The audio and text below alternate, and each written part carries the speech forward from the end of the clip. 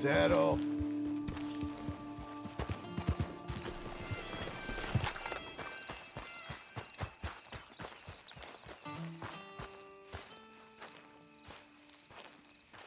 Those plans make any sense? Oh, sure. Seems easy enough, I think. How hard can it be?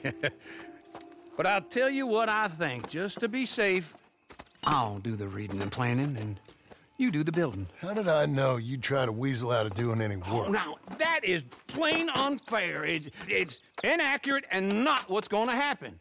I'm simply going to use what I've got, which is a brain. Now you use what you've got, which is less of a brain. Let's get started. Well, first thing it says the foundation, which involves moving those heavy wooden joists. Definitely not a job for a man with terminal lumbago, unless you want to dig a 6-foot deep hole for me when the workday's over. Don't tempt me. Oh, here comes Charles. Maybe he can...